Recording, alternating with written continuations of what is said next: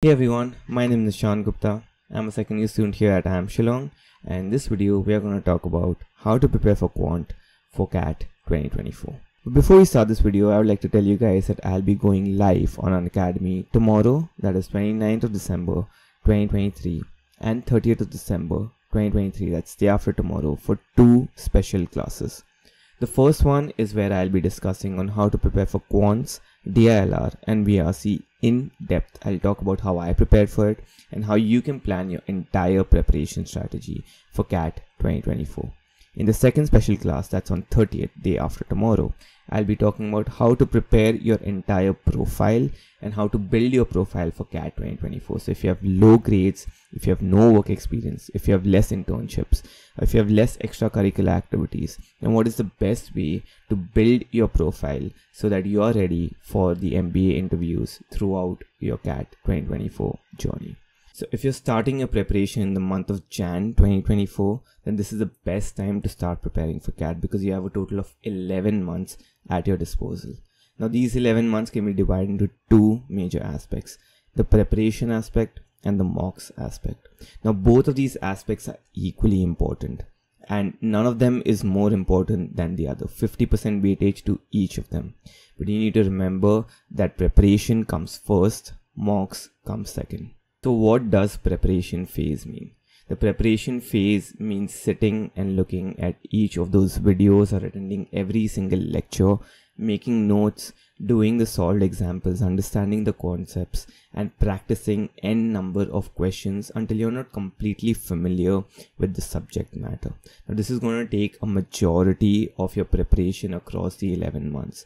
Remember, preparation comes before mocks and it forms the foundation for your entire CAT preparation. If your foundation is good, that is if your preparation, these concepts, these understanding and this practice that you do for the majority of your portion is good, then your mocks are gonna be great. And if your foundation is bad, then no amount of mocks is gonna fix bad preparation. The goal with the preparation phase is to be very good with all the three subjects, Quants, DILR and VRC. Now remember, all of them have to be at a certain level, say 95 percentile, 96 percentile, 97 percentile. But there needs to be at least one section that you have complete mastery over. That is at least a 99 percentile in at least one of these sections, that's Quant, DILR or VRC. Now if you have two, then you are a 99 percentile. But if you have one at a 99 percentile and the other two sections dip slightly, say like a 90 percentile, then you still get a great overall percentile. So make it a point this early on in your preparation journey to master at least one of the three sections up to the 99 percentile, and you can leave the remaining two at around 95-96 percentile. So that is your aim when you're thinking about the preparation journey. So when should you start taking mocks? Now make this a key rule. You should not start taking mocks until you're not done with at least 80% of the entire syllabus for CAT 2024. So now if you're preparing from Jan 2024 onwards, then in the most idealistic scenario, you should be done with 80% of your portion by the month of June or July. But most plans are not meant to be ideal, so we are going to keep a buffer time. You can start taking your mocks as late as August or even September. But post-September, the 3 months, October, November and December are meant for mocks. But since we're starting so early on, we're going to follow the most idealistic approach. And the best time to start taking mocks if you're starting a preparation in the month of Jan is June or July. In this video, we are going to deep dive into how to prepare for Quants for CAT 2024. Now Quants is divided into 5 major topics: arithmetic, algebra, geometry, number system and modern maths, which is PNC and probability. Now all of these 5 topics are extremely important. You cannot leave any one of them and you cannot be weak in any one of them because questions can come from any of these 5 topics. So remember, all 5 topics are extremely important. So knowing that you will start with mocks in the month of June or July, in the most idealistic scenario, the best way to move forward is to give about 1.5 to 2 months for each and every of these major topics. That means 1.5 to 2 months each to arithmetic, algebra, geometry, number system and permutation combination PNC modern maths.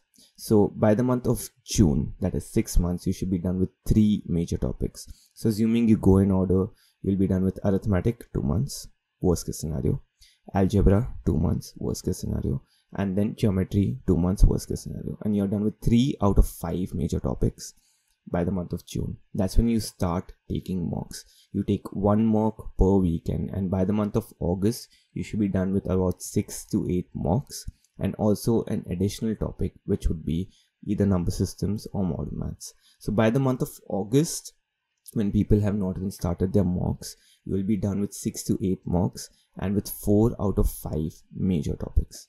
Now, if you're preparing for quants, it's important to have one thick notebook per topic out of these 5 topics. So you'll have 5 total thick notebooks.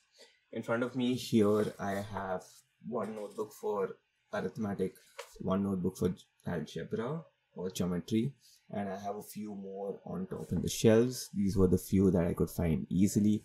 And so if you can look at this is geometry.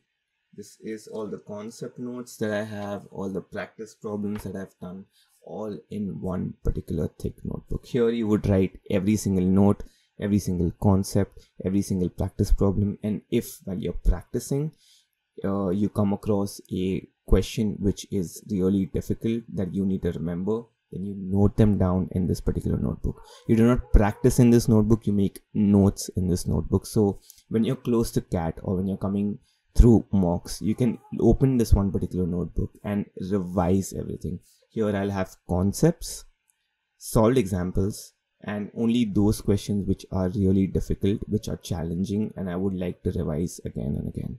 So these are the 3 major things that you need to write in every single notebook. You'll have a total of 5 notebooks for the entirety of quants. And this is the best way to prepare for quants.